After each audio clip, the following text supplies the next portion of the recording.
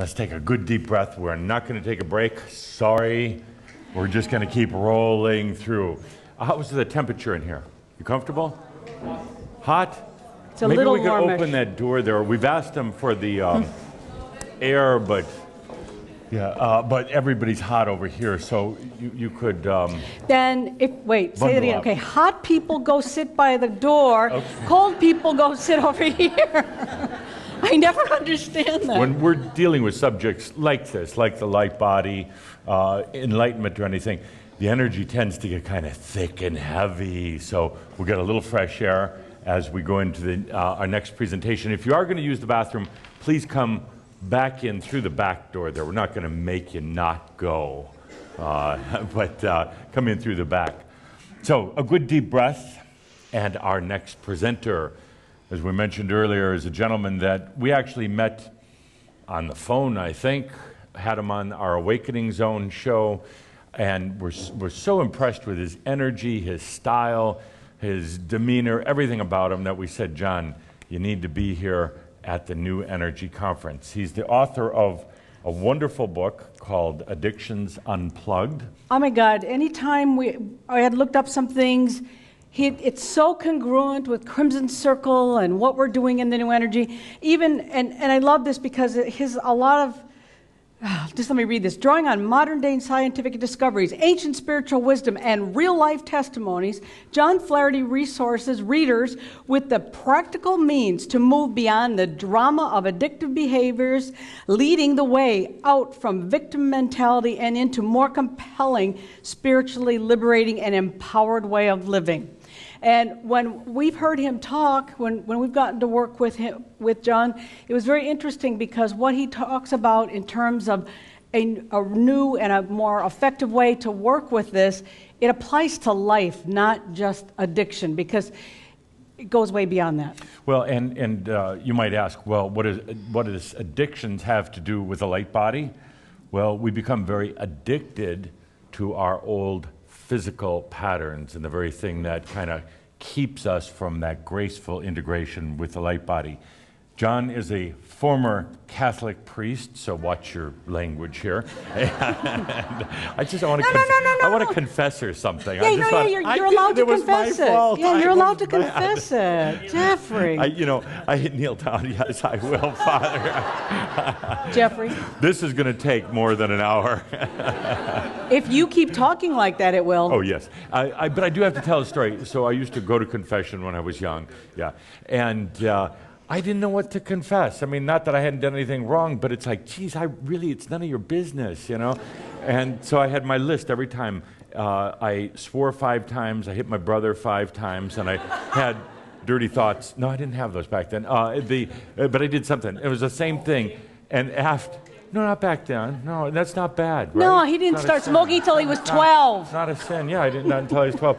So it was after about 3 years, I heard that little door slide open. He said, Jeff, is that you again? The same. You thought I would have been original and created different.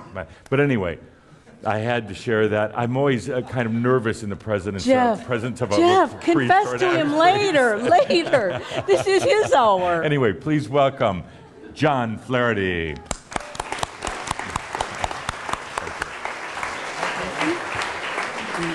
There's water here.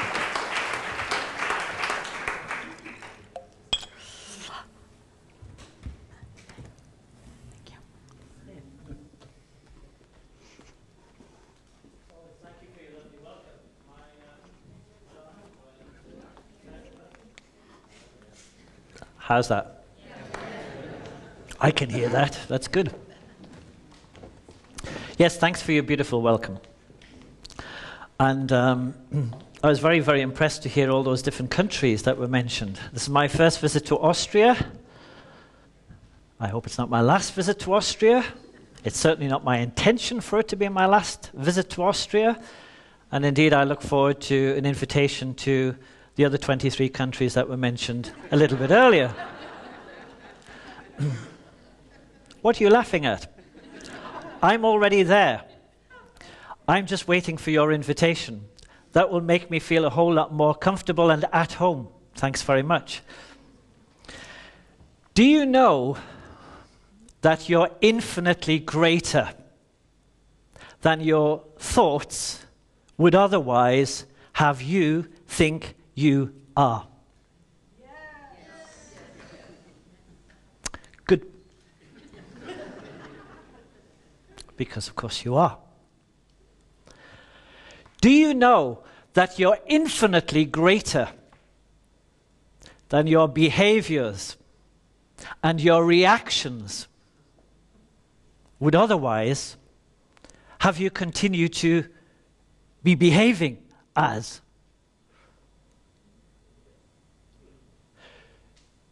Do you know that you're infinitely greater than your beliefs have kept you believing that you are?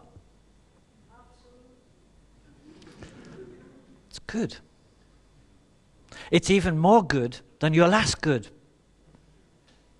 Because now we're really talking light body. Now we're really talking realizing the truth of who you really are. You see, I don't intend to spend a second of my very precious hour with you today and the time with you tomorrow convincing you of a belief.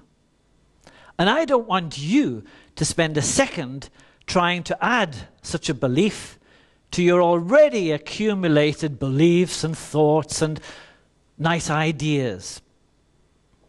Because beliefs and thoughts and nice ideas simply don't change anything. Why would you want to prolong the misery of who you're very definitely not? Why would you want to do that? Only because you've got used to doing it, I suggest. How about getting quickly unused to doing that? I suggest now. Because there really is only now. How many times have you heard that? Or did that just sound like another nice idea? Or did it just become another belief that you liked the sound of? There really is only now. Now. Now. In half an hour's time, it'll still be just now. And when I see you tomorrow, guess what? Yeah, you've guessed. It'll still be now. It's the beautiful thing about time, it just simply does not exist. Unless, of course, we believe or keep thinking that it does, in which case everything has to take such a very, very long time. And it's such very, very hard work. And it's so incredibly tiring to this poor little body that tries to manage it all. I've been given a very, very grand title today to speak about, topic if you like. It's living your truth. It's looking at what we sometimes call awakenings, moving to what we sometimes call enlightenment, so that you can actually now realize your light body. And if you just kept that at the intellect alone, it would be very, very boring. So I don't suggest you do that, because that would just be adding to all the accumulated things that you've always added to in the past. And that, as I say, simply doesn't change anything. So I should really say to you, in whatever message I have to share with you today and tomorrow, which will of course still be the now, don't believe a word I say. Don't even think about it. Not a single word do I want you to believe that I've uttered today. I want you to realize the message that I have to share with you today. I want you to make it your real. Then you'll know that you're living your truth. Why? Because it'll be your truth. And you'll be able to feel it. Feel it. It won't just be another thing that you've accumulated as a belief or a thought that's become a behavior that suddenly becomes a life situation. Because if you keep doing that, well, we know what happens. Beliefs do create our thoughts. Our thoughts do create our behaviors. Our behaviors, in turn, create our life situations. More of the same life situations, more of the same beliefs. More of the same beliefs, more of the same thoughts. More of the same thoughts, more of the same behaviors. More of the same behaviors, more of the same life situations. More of the same life situations, more of the same old beliefs. But of course they're getting bigger now, aren't they? Bigger belief in the last situation that was so very miserable to be existing in anyway. Becoming more of a thought, very heavy thought, very burdensome thought. Feel it in our body kind of thought. Becoming a new life situation. Albert Einstein says insanity is doing the same old thing over and over again, expecting different results. I'm not going to even join the dots after that. You've guessed the rest. Are you going to keep living that insane behavior from those ridiculous beliefs that have created such unnecessary thoughts about yourself? Or are you going to realize the truth of who you really are? Why not just do it now? In the now. Nowadays, I probably only have one true spiritual mentor. He's 4.5 years old. I absolutely adore that child. Because my great nephew, Aidan, has taught me everything about life that at one time I thought I didn't know, that I had created as a belief about myself that I thought was so very important. And he has instead turned it all around, just like that. Because you see, if something's not happening for Aidan in the now, it's just not happening. You know, Aidan could have had the most marvelous day yesterday, packed with fun, could have gone to the beach, could have played every game imaginable. And if I ask Aidan, didn't we have a great day yesterday? Aidan would just look blank. He would just say, can we just do it now? Because that's all that exists. If you spend time telling Aidan what a fabulous day we're going to have tomorrow, guess what? Can we just do it now? Can we just do it now? So you tell me, if you can, how on earth did we remove ourselves from that beauty, that truth, that real, that light body that Aidan is, that we think we still have to do so many things to make our real?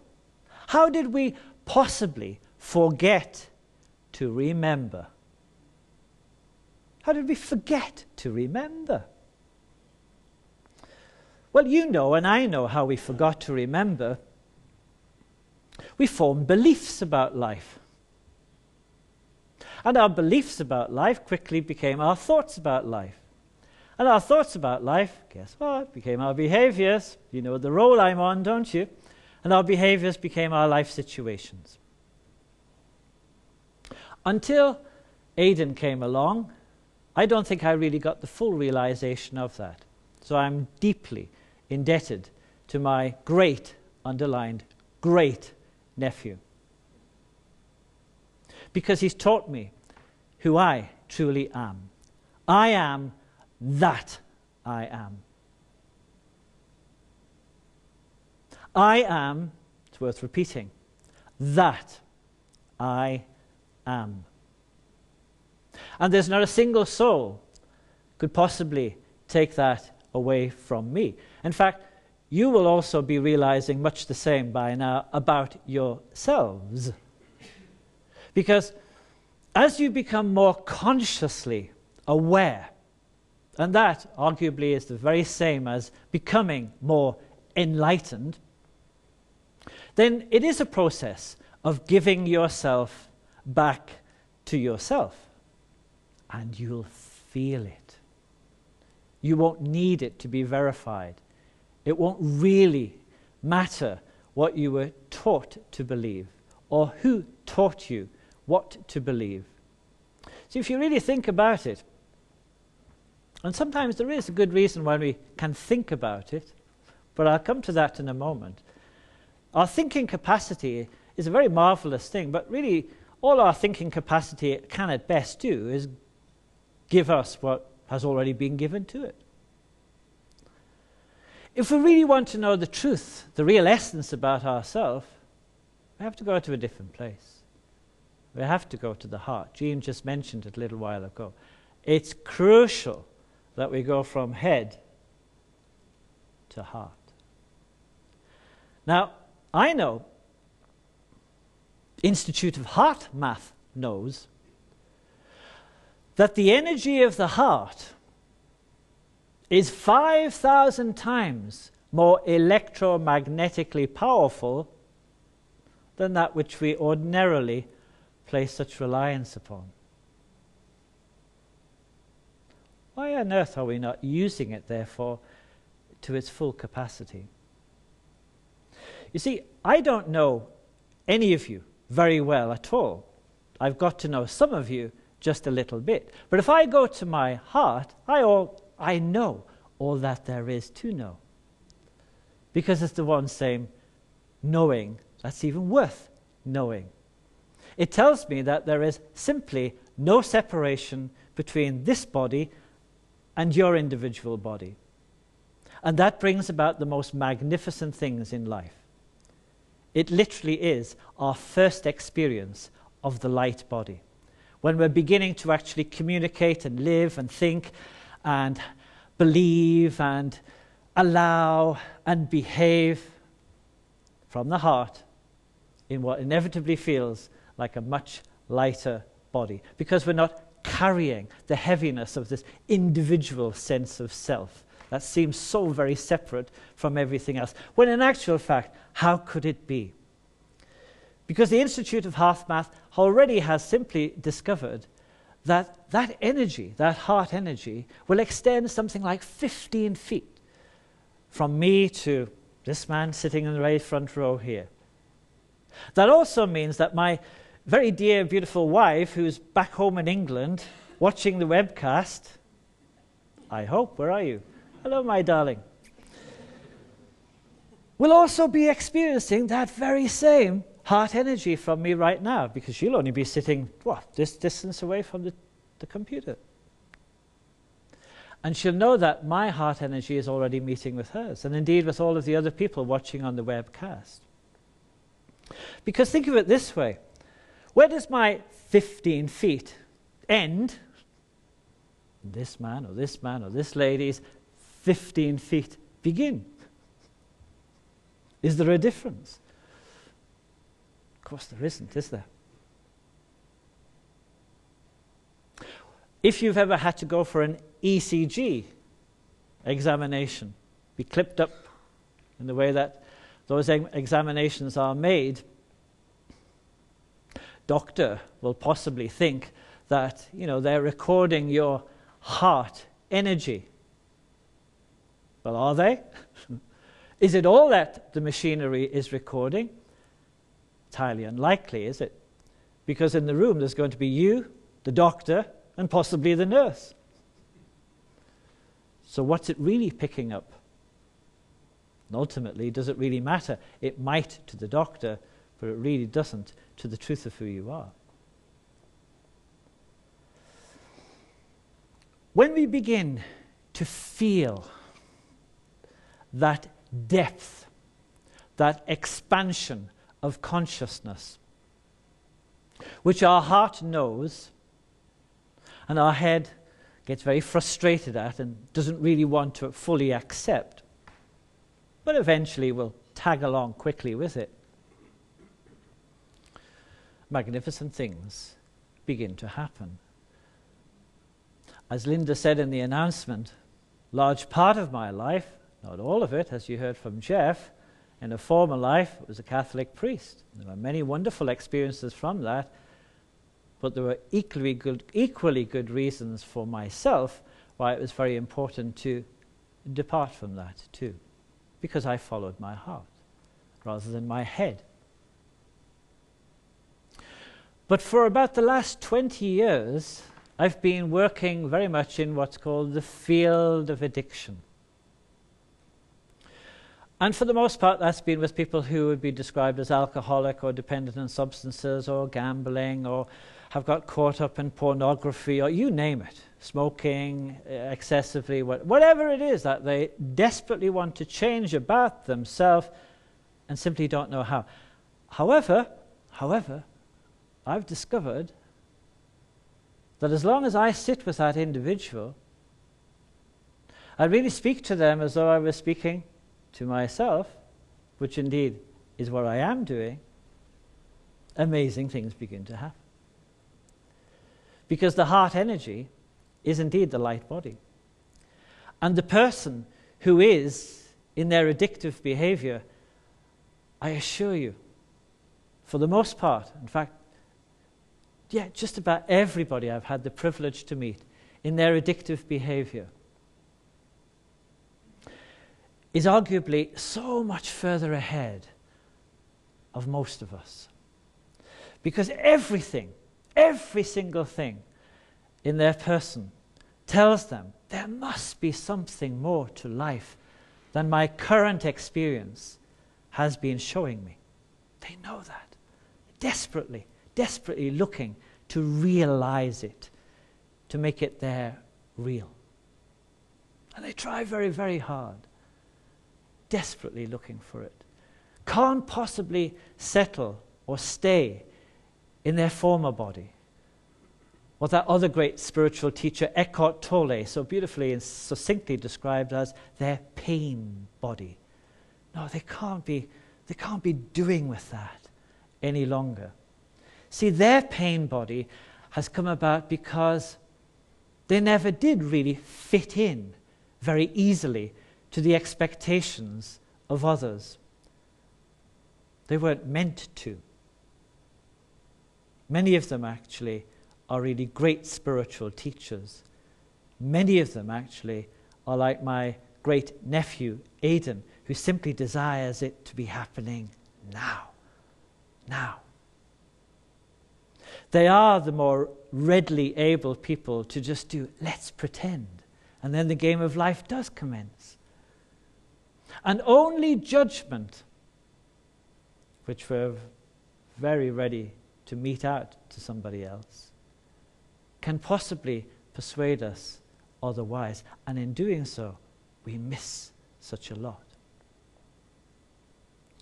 Now, in truth,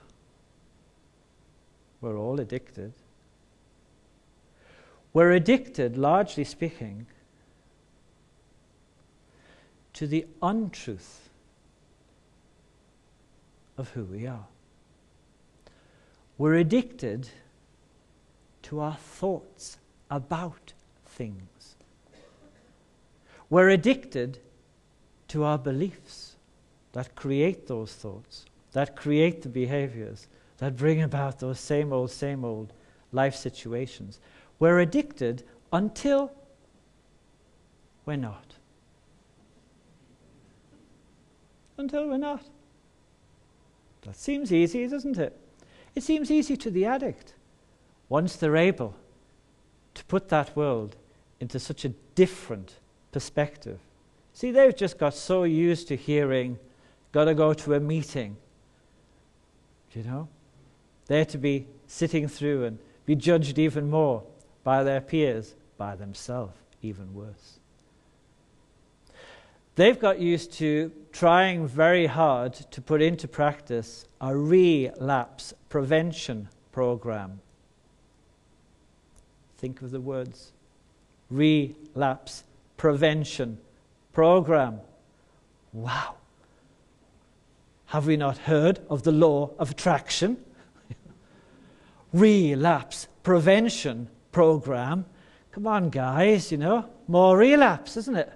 A huge invitation, great big magnet to more of the same, more of the same, more of the same, more of the same belief, more of the same thoughts, more of the same behavior, more of the continued miserable life situation. all because the individual is still looking outside of themselves for someone else to have the answer about ourselves. Oh, wow, what a crime that is. Tell me this. Of the beliefs that you have about anything, where have they come from? Where have they come from? If you think really carefully enough about it, I'll guarantee you will begin to realize that our beliefs about ourselves and about our life, largely speaking, come from people who've never once stopped yet to ask themselves, who am I? Who haven't necessarily got anywhere near experiencing their light body or the truth of who they are, because they've come from the beliefs of those who passed their beliefs on to them, who are doing the same onto whoever else comes into their wake. And so the story of life continues very slowly, very repetitiously, unendingly so, very heavy body, very difficult experience. Life seems incredibly separate. Individual sense of self seems incredibly small. Very, very fearful. Very unsure. Lacking, seemingly, in everything. Excuse, apology for life itself. Now, even as I'm speaking those words to you, you must be feeling the heaviness in your own self. Why? Because I'm speaking from the heart to your heart, and you will feel that burdensome thought attached to whatever belief you may now have, which I'm suggesting you slip out from. Just slip out from that otherwise victim consciousness. Now, I'm using a term slip out from, victim mentality or victim consciousness, very, very purposefully. You see, if you think you have to beat an addiction, fight a thought, overcome your eating problem, ward off the demon inside, do you know? Shrug off the monkey on the shoulder. Can you hear the language of it? Where do we come up with such sensational language about nothing? About nothing. It's ridiculous, isn't it? Because it's been a belief that was passed on as a thought that we actually inherited, and guess what? Before we know it, we're speaking it. Even worse, we're living it. And then we feel it. And we say it's our truth. It's no more truth. It's the biggest lie that we could have ever come up with. And it came from someone else. Let go of it. Slip out from victim mentality. And Shaumbra, you know, I am thrilled to be in your presence, but I've heard it even today, there's still enough of victim consciousness preventing you, getting in the way of you being you. And only fear could possibly keep that alive and as a possibility. Make it now your choice to unreel it, unknow it, slip out from victim consciousness. Be the truth of who you really are. Great nephew Aidan would quickly be able to explain just what you have to do in order for that to become your experience. Shall we just do it now, he would say. Can we not just get on with it? See, Aidan doesn't even bother saying, let's pretend. You know, if he wants to be Superman, he just says, I am that I am. He just says, I am Superman, and so he is. And so he is. How did we ever learn to forget to remember that truth then about ourselves? Unlearn it. Quick. Now. Go free. Go free. Go free. That's what freedom is. Freedom is enlightenment. Freedom is acceptance of the truth of who you truly are. Freedom, enlightenment, is a non-resistance to it. No matter how tempting other people will want to keep us in our pain body experience. And there's no shortage of them. It's usually family. It's always family. Always. Why? Because, well, they like to keep us in pretty well much the same way as they prefer to keep us. Then they know who we are. Doesn't do much for you, but seems to keep the other reasonably happy about it. Forget about trying to keep anybody happy. First of all, there's no way we can ever keep anybody happy. Right? No way. Let them be very miserable. Very, very unhappy. Because it will be a wonderful invitation to them. And the invitation will be this. There's your first experience of knowing who you're not. It's good, that, isn't it? There's your first experience of knowing who you're not. And do you know what? It's the easiest way to do this. Discover who you're not. You're not just this body and all its aches and pains. You're not just your thoughts. You're not just your beliefs. You're not just your behaviors. You're not your mother. That's good news, isn't it? You're not your mother. That's, yeah. I would like to see a lot more people doing like Wolfing's doing. You're not your mother. You're not your father. You're not your job. You're not whatever you've come up with to convince you that you were that. As you discover who you're not, you're able to move immediately to the next level of conscious awareness. Like a dog looking for a bone, you uncover the truth of who you really are. Got to get the other stuff out of the way with first, though. The dog knows it's left it somewhere, and so do you. That's why you're sitting here today. You see, you know who you really are. And I don't care how much you pretend, otherwise, you know you're a light body. Only your beliefs, only your thoughts, only your behaviors, only those life situations stemming from those behaviors, those thoughts, those beliefs could possibly have kept that untruth about yourself, seeming like it was cast iron, guaranteed truth. I tell you what, it's a lie. Let go of the lie and you'll feel the light body, all right. You'll feel it. You'll feel it. Feel it now. I'm going to invite you to feel it now. Otherwise, guess what? You'll have gone straight back up to head. We don't want that to happen. Feel it now. 15 feet, my heart energy, and I tell you what, it's totally open to every single one of you because you've already invited me to your 24 countries. And I've already got on that aeroplane and I am there to speak this message because this is not John Flaherty speaking. This message is a message for life. It is the truth about life that happens just to be coming out of my mouth but from my heart. And I know this to be a truthful message because I lived long enough in the untruth of who I'm definitely not. And I can know immediately what that difference feels like. And it feels very, very light. Very light. So feel it.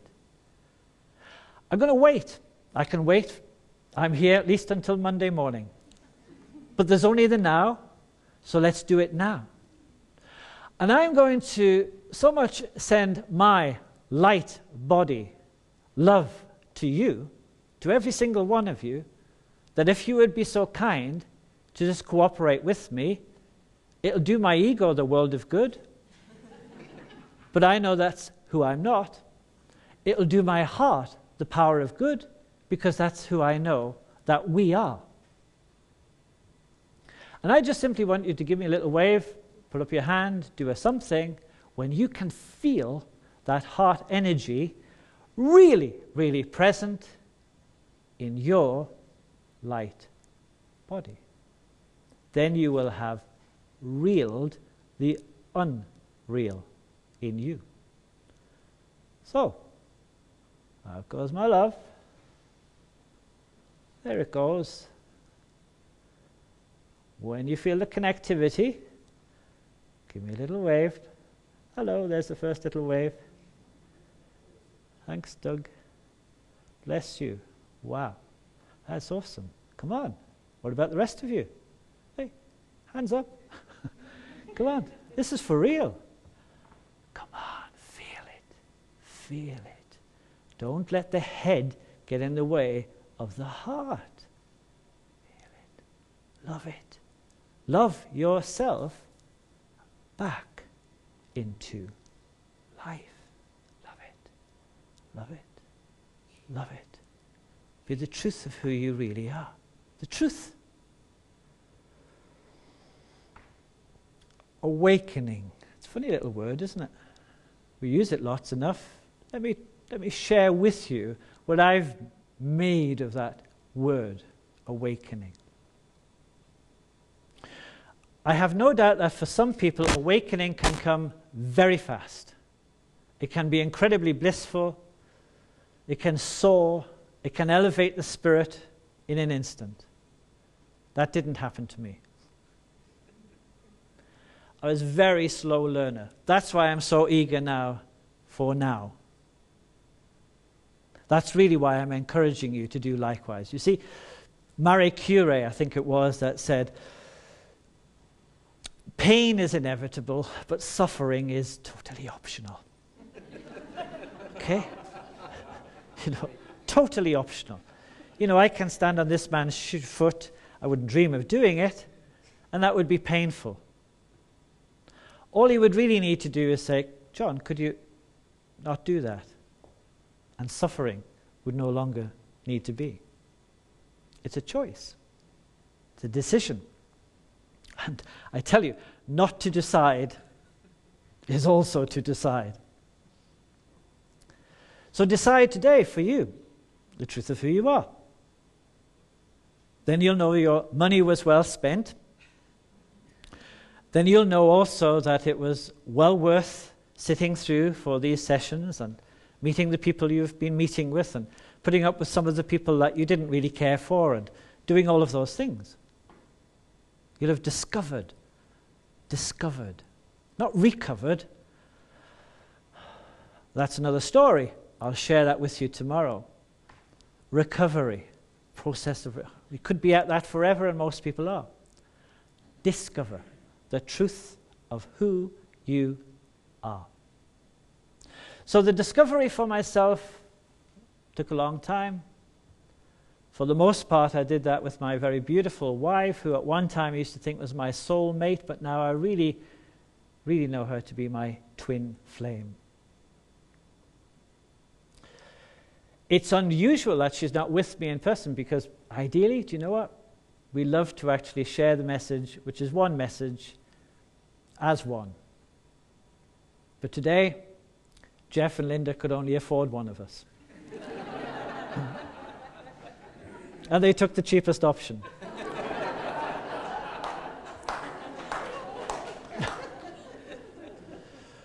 But I am here to tell you, for what it's worth, and really, for what it's worth, some of the awakening times of my own. And as I'm telling you those bits and pieces, just simply, if you would, think of some of the ones that will have been your own. And God, I could be here ad infinitum, but I'm going to pick out several of them that come to mind. The first of them, now that I think about it, because hindsight is a marvelous thing, came to me years ago when I was still a Catholic priest. And you know, at that time, I always enjoyed public speaking, as you might guess. But I used to do it from an entirely different starting place. I did it totally from the ego, totally from there, totally from head, didn't even think that there was such a thing as heart. I used to do it with great intention. Thursday afternoons was my preferred time, especially if it was horrible rainy outside. I would curl up and say, great, the whole of this afternoon is going to be spent preparing Sunday's sermon. I'd spend ages at it. I'd have every single word laid out in front of me. I would even go into the empty church. I would practice it. I had every single word just in front of me. And people would come to me afterward and they would say, "Oh, Father John, that was beautiful. That was good. Wow, wow. And we love to hear you speak. We love to hear that. We love to," and I would feel really good. Really, really good. Until one day, her name's Eileen. I can see her face as clear as could be, even though I'm talking nearly 30 years ago. And Eileen made sure she had a room full of people, and she picked her time very, very well. And she said to me, "Father John, you've got feet of clay." Wow, feet of clay. She really meant, there's no foundation behind what I was putting out there. My ego was devastated. The people around her were devastated. How could you say such a thing about our lovely Father John? I tell you, I assure you this, although that did take some recovering from, Eileen did me the greatest service she ever could. Because although it did take hindsight, she helped me discover who I really was not. You see, how can you prepare something from your heart to reach another person's heart on a Thursday, deliver it on a Sunday, Saturday evening Mass, 8 o'clock Mass, same one, word for word, verbatim, 11 o'clock Mass, 6 o'clock Sunday night Mass.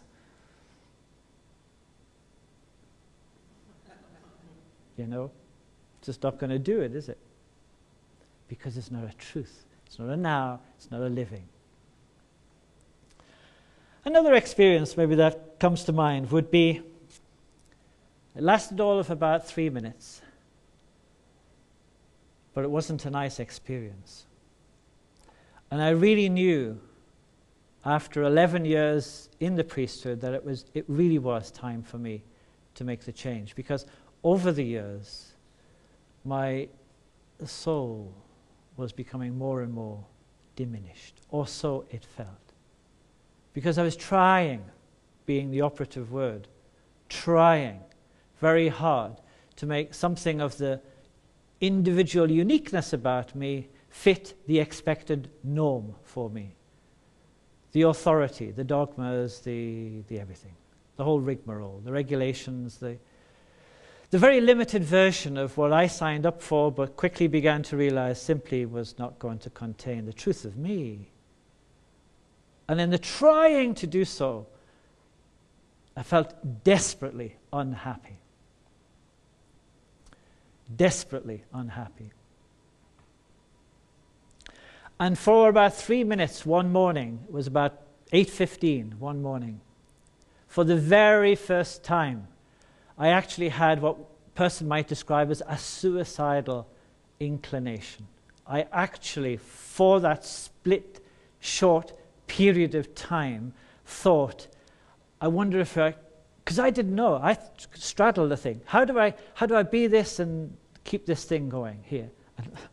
It's pretty precarious, isn't it, for a man? How do I do that? And I couldn't. I could not do it. I could not do it. But I didn't know how else. I had no idea what the else was, because I was in my head and I hadn't gone in my heart.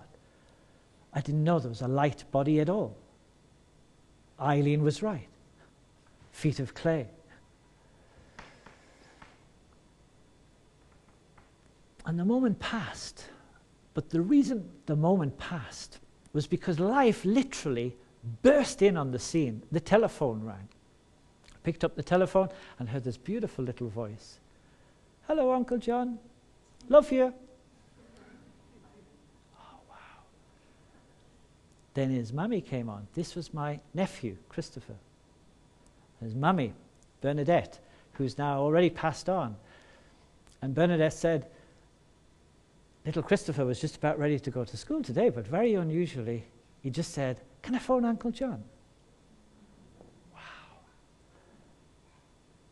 Okay. That's the light body. It was Christopher's and it was mine. That's the truth of what life actually really is, unless we're in some kind of belief or thought or behavior about it. So that we miss it completely. I didn't miss it. I did not miss that. But as a result, it naturally moved me on to a different experience of me. An entirely different experience of me. How could it not? I hadn't a clue what to do with my life. I'd spent 13 years from the age of 11 to 24 training to be a priest. I'd spent 11 years trying to be it.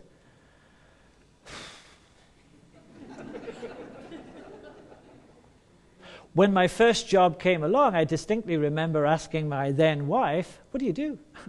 How do you know what to do when you go to a job? What do you do? What's one of them? What's a job? Hadn't a clue. My first job was actually, talk about choosing hard options, was to be the clinical director of HIV and AIDS. And at that time, very, very little was known about HIV/AIDS.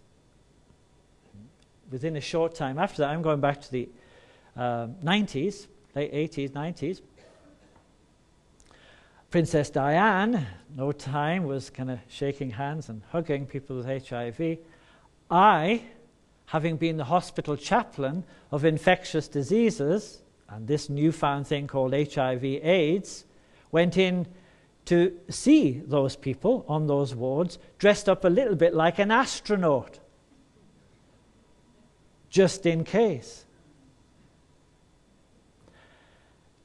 In my job as clinical director of HIV/AIDS, I was called to the hospital, dressed like an astronaut, and there I saw one of my fellow priests dying. Do you think I kept the astronaut outfit on? No. Loved that guy. Because he was loving me. It was very easy to do that. When you love, just to do the same, isn't it? Without even having to think about it. And that very night, he passed on. And that very day, I did too. To a different realization about myself. That's an awakening. Then came the day where it dawned on me, I was out of the priesthood, it was a hot sunny day, had my shades on, put down the window, right-hand drive, have to remember, down with the winder too in those days. Window went down, feeling good, put on my favorite piece of music at that time. I remember it now, I still play it, it always really brings a good feeling back to me. The group was called Deacon Blue. A really good high energy song. I remember the guy at the traffic light shouting, "What's the call?" By the time it passed, it was time to go through the track. I don't think he got to know yet what they called the track, and I certainly didn't get to tell him. But the good feel came because I realized that the floodgates had opened.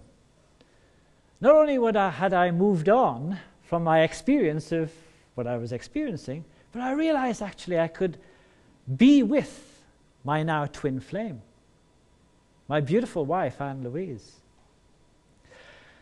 And that the real awakening that was waiting for me was an entirely different experience of who we both now are. An entirely different one. A one that felt so much more in tune with the truth of who we are. I am that I am. That's an awakening also. And I turned up the volume and off I went to see her. And I knew things were going to be different, and they always have. However, awakenings aren't just all nice things. I'm telling you, I have HIV, AIDS, and feet of clay. Not a nice experience to have experienced. But they're awakenings nonetheless. And they become our enlightenment in due course when we simply connect the dots and see the truth that's actually really speaking to us through our hearts. And then I was in my job, which by this time I had got a bit better at knowing what to do as I turned up there each day. And suddenly there was no job. Job ended. Oh, no job. Oh my God. Went back home, told my very lovely wife. We both went into panic mode. No job, no income, no nothing. You spent all those training to be a Catholic priest and you're not one. You just found your newfound skill and you're not one of those either. And it was devastation time. Totally devastating in our lives. And had a huge, huge ripple effect for a long, long, long time to come. Because decisions do. That's why we have to be very careful of the decisions that we're making about anything, because they always have consequences. And the decision we made was to go into abject fear. Now at that time, fairly early on in our married life, it had been our total expectation to have our own very lovely children. But because we went into such fear mode, it even got in the way of our intimacy. It just does. Dr. Doug will probably explain that better to you. Physically, we actually just shut down. So much was our belief in the possibility of lack. That life could not actually come and serve us. That we were being put on hold, waiting for the next thing to possibly happen, far removed from living in the now. We were about to go to the German markets. Remember, I'm from England. And although it was only going to be a few days away, and we had actually put some money aside to enjoy this thing, just prior to the Christmas time, was the very first thing we cancelled on the spot. Just in case there wasn't going to be enough money to make it work. Just in case. Have I gone off? Okay, I'll keep going. I'll keep shouting. Linda's on her way with another microphone. But there is only the now. And so we did. And that decision really, as I say, had its real knock-on effect for a very, very long time to come. I don't think it's on Linda, actually. Because a belief in lack suddenly took central place in our lives. And it stayed there for a very long time. And suddenly we felt incredibly dependent again, incredibly fearful again. All the old behaviors came back in again, with all the thoughts that had preceded them, stemming from all the beliefs we'd ever heard in the past, all the ones I ever heard about my mother, from my mother, about times when my father had been out of work and what the consequences would be. I'm sure you've had the experiences that I'm experiencing. Devastation, all because of a belief. A belief. That's why I'm very, very, very keen on you not believing a word I say. But I want you to feel the truth of the message that I'm sharing with you nonetheless. Be careful about the decision you make and where you're making that decision from. Time went on. Jobs came thick and fast. It's only a job. Jump out of bed, J-O-B. And we found ourselves in Canada, in Vancouver. And there was a wonderful person there. She was a community nurse. And she said to me, John, would it be a good idea to have a visit to downtown Eastside, Vancouver? Downtown Eastside, Vancouver is like some apocalyptic version of hell. It's seriously not good. Seriously not good.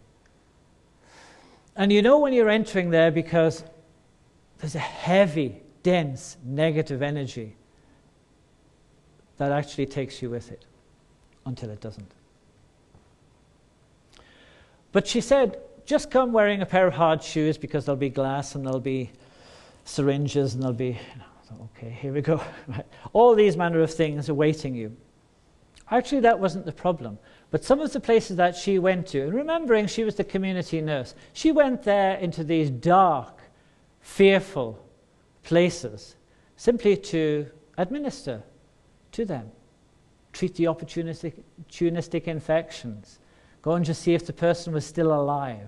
And we went into some very dark, dingy corridors. And each time she would appear there and she would knock on the door. Now, I tell you, I have had some experiences in my life, but on that occasion, I couldn't help but being fearful.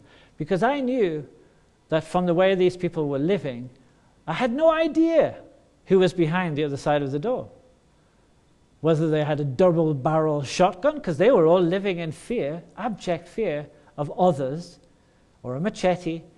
But you would hear these very gruff groans, voices.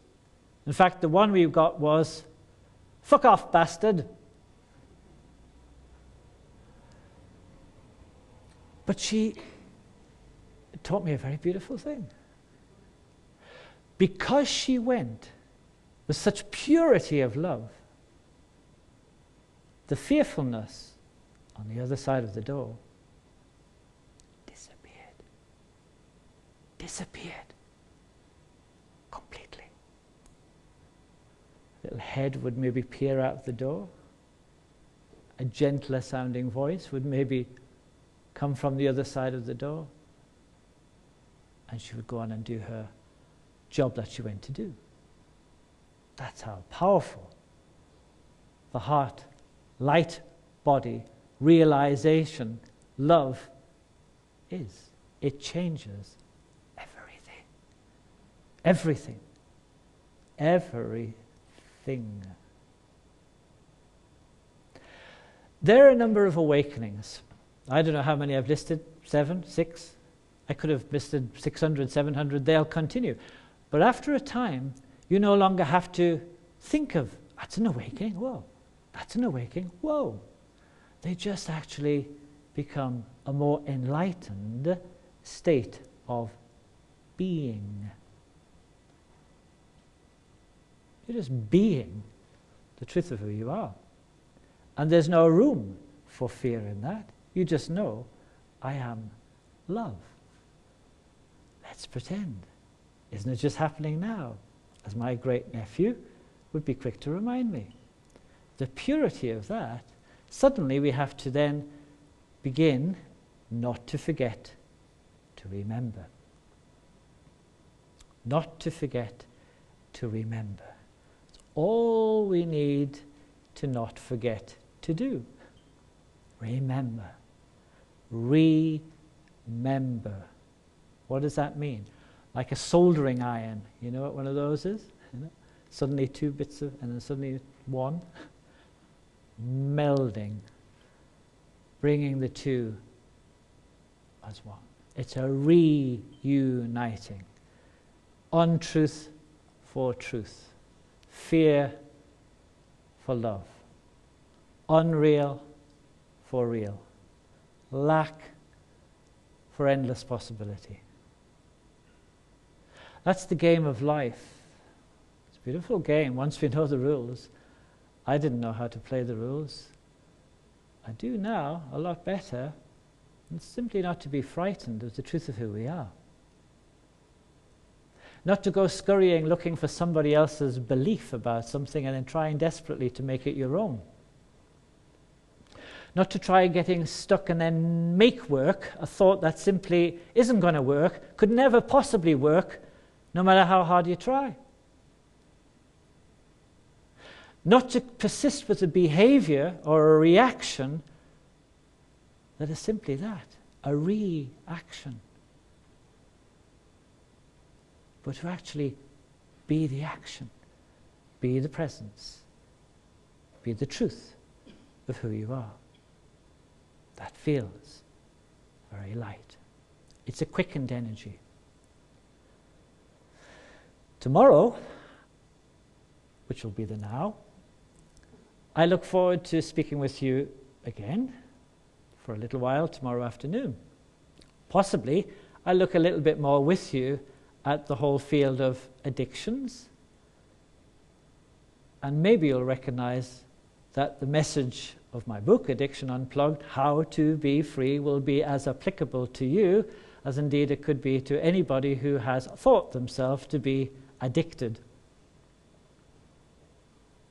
And if that's the case, then I'll know why I have been gifted to be in your presence today.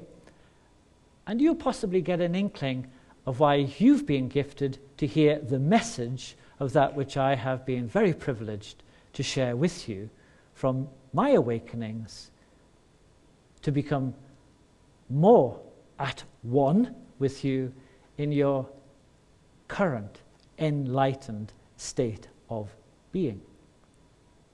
And how wonderful that truly is.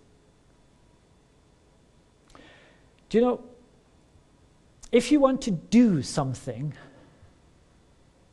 that you've never done before, you have to do something that you've never done before.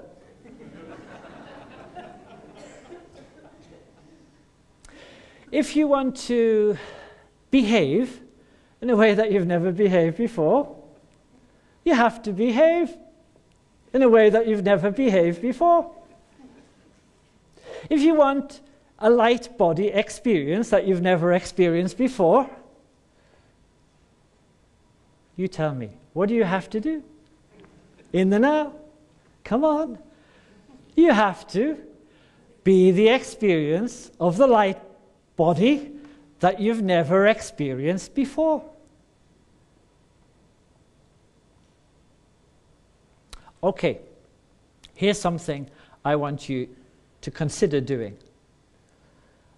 Those of you who are on Facebook, I don't like Facebook. I don't use Facebook like normal people, but I do actually have a Facebook page. And if you look at the Facebook page, don't just look at it, click a like. I like you to like me. And have a little look at the page. Be aware, be alive. And you'll see there that each day I put a tiny little message that goes beyond thought. And it will begin. Don't forget to remember. And then the little message. So I invite you to have a little look at that message. Have a little look at it. See if it resonates. If it does, you'll feel it. If you're not forgetting to remember and you feel it, it will be a realization. It will be an awakening. It might even add to becoming an enlightenment. Buy my book. There are only 15 copies there. I'd be surprised if they're still there. Addiction Unplugged, How to Be Free. And know that I'm coming to your countries, but I'm awaiting your invitation so that I can share this message, not from John Flaherty. How would he know? but from the truth of I am, that very same I am, that indeed you are also. Last but not least, I'm going to leave you with 4 things to remember, should you forget to remember. Here they are. Number 1, I cannot, I am not, and never can I be separated from the source of life that sources me. Next thing to remember, should you forget to remember, I am all that I say that I am. The truth of who you are. Third thing to remember, should you forget to remember, I cannot not create. You know, my Catholic religion did get a few things right, and one of them would be, we're made in the image and the likeness of the Creator. That means, same as image and likeness, no separation. You can either create chaos, havoc, most of us do, most of the time, or you can create magnificence. But you cannot not create. Don't forget to remember that. And finally, 4th thing to remember, should you still forget to remember, the meaning of life is the meaning that I give to it. Namaste.